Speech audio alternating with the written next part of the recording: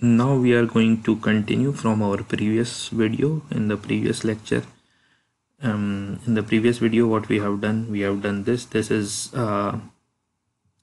non-inverting type configuration of the Opamp amplifier.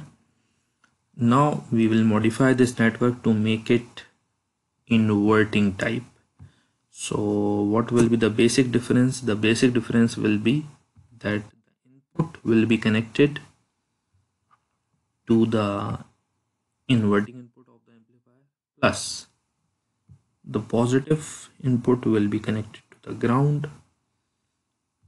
And because of this, what we will see that there will be a phase shift in between the input and the output. Everything is same. Now I'm going to run the simulation. Now you can see this. The amplification is almost the same. We will calculate it again. First we stop this and let's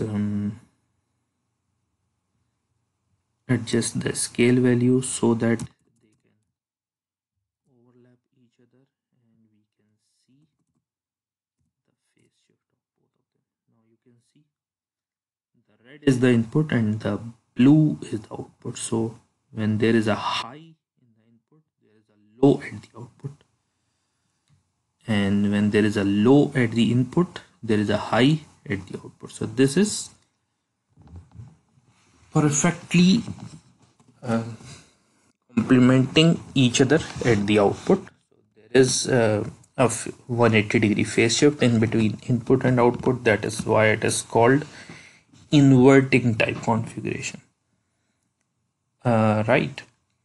And the expression to calculate the gain is a little bit modified, and it refers to as this one, minus RF divided by RI. So here, for example, if you need to have a voltage gain of 100, so what values you need to set? So for in this example, they said it is okay 2.2 kilo ohms with the gain given. So what you have to do, you have to do a reverse calculation little bit to find the value of feedback resistance. So we find it out as 220 kilo ohms.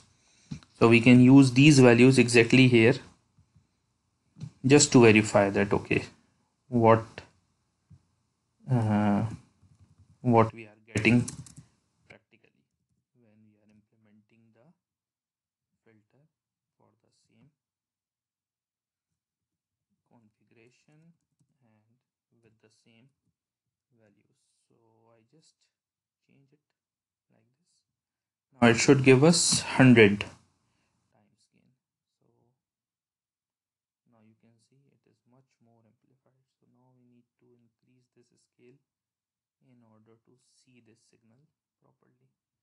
Now you can see this. If you have a gain of 100, so 10 millivolts peak means 20 millivolts peak to peak, which is our red signal.